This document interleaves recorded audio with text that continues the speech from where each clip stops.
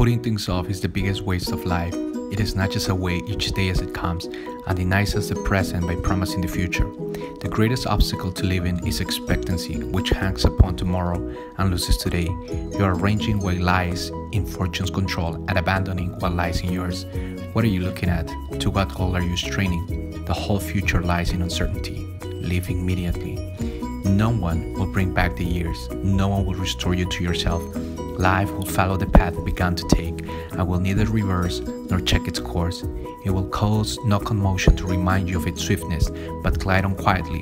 It will not lengthen itself for a king's command or a people's favor, as it started out on its first day. So it will run on, nowhere pausing or turning aside.